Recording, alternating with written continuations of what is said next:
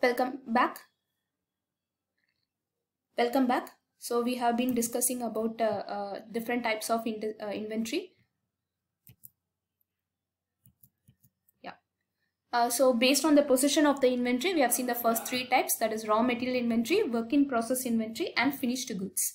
So the last one is the maintenance, repair, and operation inventory. Okay, as I said before, just because a particular tool or tool accessory like a fixture or jig gets repaired, we cannot stop the entire production. So we have to maintain an excess quantity of those items. So those items will, for example, in case of a machine B, my single point cutting tool might break down, might get broken, right? So I have to have a excess single point cutting tool in hand. So those will be termed as a MRO inventory. So this is the second classification. The third one is based on the functions. Okay, so what is the purpose of the inventory in the production system? Based on that, we will be classifying it into 5 different types. The first one is transit inventory.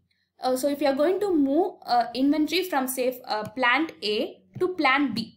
Okay, the movement can be either in a lorry or it can be as small as in a forklift container. Okay, so if you are going to move a particular product, it can be a raw material or it can be a finished goods or it can be a tool or a tooling accessory, etc. But if it is in motion, it is known as transit inventory. The next one is cycle inventory, right? So this is our main, we will be focusing more on this cycle inventory. So as I said in the previous example, if your supply is 450 and your demand is 400 at the end of each day, okay? So at the end of each day, you will be having an inventory of 50, okay? And this 50 inventory is nothing but your cycle inventory. Okay, so at any time period, it can be end of a day or a month or a year. Okay, at the end of any time period, what is your excess quantity? Okay, that is your supply minus demand. What is your excess quantity in hand at the end of a time period? So that is known as cycle inventory. The next one, that is buffer inventory. Okay, so buffer inventory, as the term buffer indicates, it is nothing but a cushion. Okay, buffer actually means I am preparing a nest or a cushion in order to protect me from unanticipated disasters. Okay, so if you are going to have some unanticipated problems like machine breakdown or a late shipment or a quality problem, I will be maintaining excess quantities, and those inventory are known as buffer inventory. Okay, say for example, regularly I manufacture only 40 products. Suddenly there's a spike in demand. Okay, so if I manufacture extra 5 products, this 5 product is known as buffer inventory. I'll give an example. Following the Twin Tower disaster, okay, it actually occurred in 2001 when a Twin Tower in America was bombarded by a plane. Okay, do you know what small item actually was in a high demand? It was US flag. Okay, so at that time everyone turned patriotic and they were against terrorism. So in order to show their patriotism, what they did is they started to pile up on flags. Every citizen wanted to wear flag and show that they are patriotic and they are in support against terrorism. The biggest retailer in the world, Walmart, what they did is they anticipated the sudden spike in demand. Okay, they forecasted the sudden spike in demand and they brought in every supplier who's making up these kind of flags. Okay, the competitor of Walmart is Target. Okay, so that is when Target started to lose its customer. There was no stock for any flag in Target, which is a retailer, because Walmart cornered almost all the suppliers who are making the flags. So Walmart were able to anticipate this particular spike in demand and they were able to get new customers. So that is known as buffer inventory. Okay, so suddenly there was a disaster. Suddenly there was a Twin Tower disaster, and during the disaster, people wanted to show their patriotism and they wanted to wear the flags. So hence, Walmart had an extra inventory, and that inventory is known as buffer inventory. So any unanticipated problem will be solved by means of this buffer inventory. The opposite of it, anticipation inventory. Okay. If you are going to manufacture a seasonal product, for example, you are going to manufacture an umbrella. You know, umbrella will be sold out maximum in a rainy season. followed by a summer season, whereas during autumn or spring, the sales will come down. Okay, so you will be knowing it. You will be anticipating that the demand will be very high during the rainy season. So in that time period, you will be manufacturing in excess. So that type of inventory is known as anticipation inventory. So that is one example. The second one is marketing promotions. Okay, so you're going to launch a new product. In that point, every new product will have a higher demand if it is of good quality. So at that time, you will be anticipating the spike in the demand, and you will be producing in excess, and that is anticipation inventory. That is, if you are going to say that I am going to sell 2 products for the price of 1 product, so that is a promotion, right? So 2 products for the price of 1 product, then I have to anticipate that anticipate the sudden spike in demand, and I have to make sure that excess quantities are available. I will give you one such example. The first time Flipkart launched the 1 billion sale, what actually happened is most of the products were sold out at a very fast rate. As soon as it launched it, say for example at 12 o'clock it launched it, at the end of 12:10 itself most of the products got sold out. So the customers were actually very angry that they were not able to make any purchase, right? So what the Flipkart actually did is, it didn't anticipate this kind of sudden spike in the demand because of the promotion.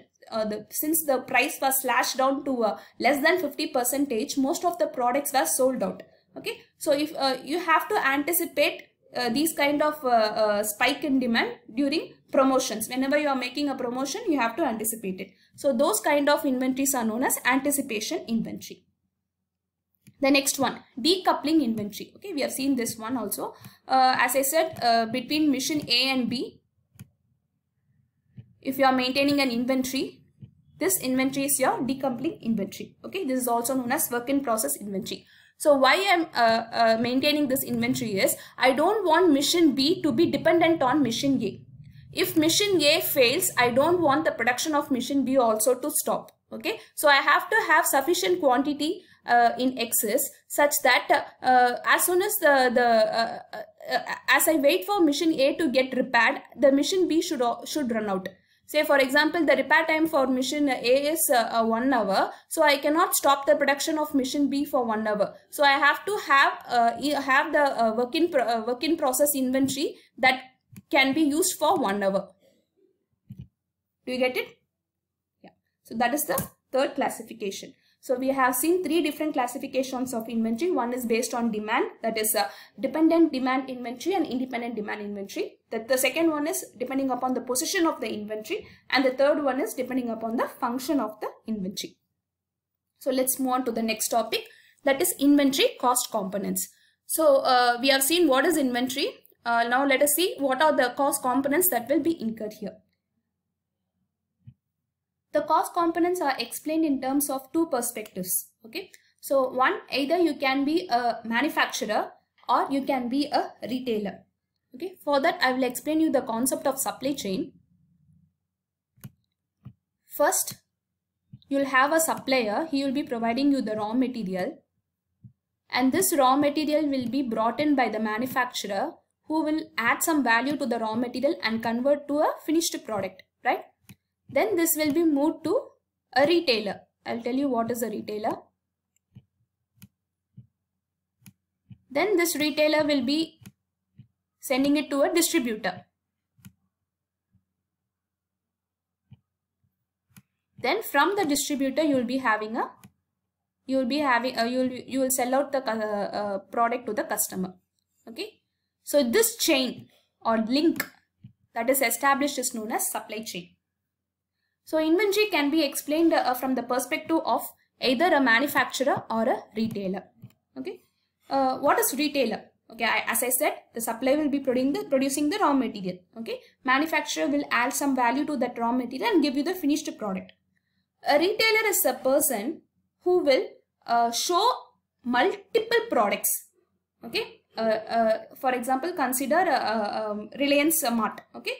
In case of Reliance Mart, you can find items like groceries, you can find items like dresses, even a washing machine, even a TV. Okay, so he will be showcasing several different items to the customers. Okay, so customer can visit a retailer and he can select whatever item he wants to buy. Okay, so this retailer, he will not manufacture any of the product. Okay, Reliance is not manufacturing that washing machine or that grocery item. Okay, they are just showcase. They are buying from a manufacturer. They are buying from different manufacturers, and they are displaying in a single place where the customer can come and buy that product. Okay, so that is retailer. If you imagine in terms of e-retailer, that is internet marketing. So Amazon is a retailer, Flipkart is a retailer. So what they are doing is, Amazon doesn't manufacture any item. It just buys an item from the manufacturer and moves it to a customer. So before reaching the customer, the product will be sorted out in a distributor, right? For example, Amazon doesn't have any wholesale, like it doesn't show cost like in retailer. They don't have any model setup. You don't have a building where the customer can go and see the products and buy it. What Amazon actually does it, through internet, it displays what are the products available, and if a customer buys that product, what Amazon do is, suppose I'm in Trichy and I'm buying a product. Okay, so buying a product from Chennai. So what actually Amazon does is, it groups the customers in Trichy who buys the product from Chennai, and it moves that particular group of items to the distributor in Trichy.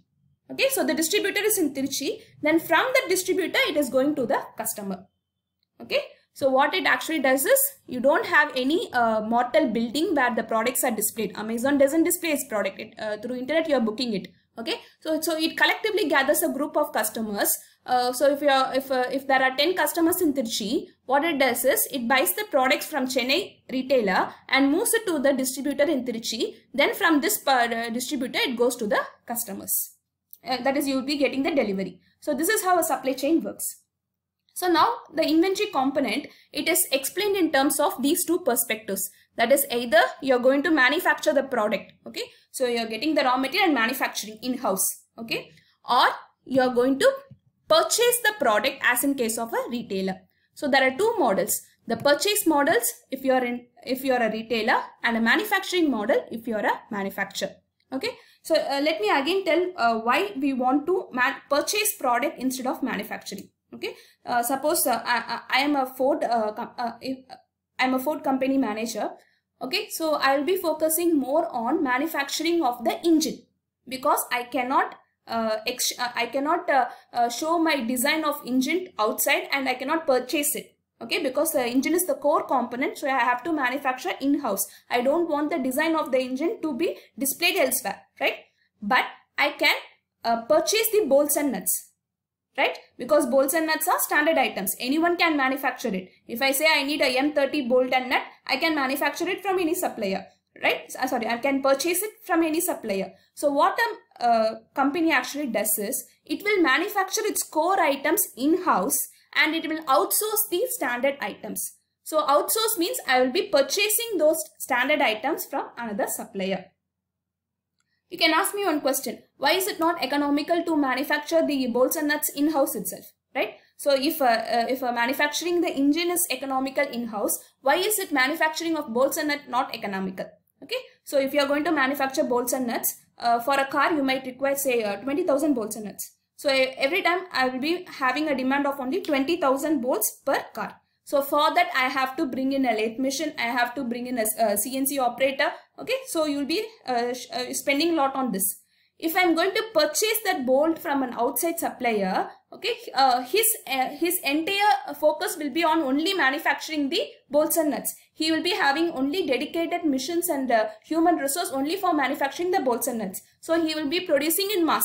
Okay, daily he will be producing million, because he will be having Ford customer, Hyundai customer, a Tata customer, etc. Okay, so he will be focusing only on the bolts and nuts. Whereas a Ford company, he wants to focus on his in-house product, as in that is the engine or a compressor. Okay, he wants to focus only on its core component. If he spends time on manufacturing bolts and nuts, it won't be economical. Okay, so there are two cases. Either you want to manufacture in-house, okay, that is manufacturing model, or you want to outsource and purchase the item from an outside supplier. So that is purchase model. Okay, so we'll discuss the inventory cost components from these two perspectives.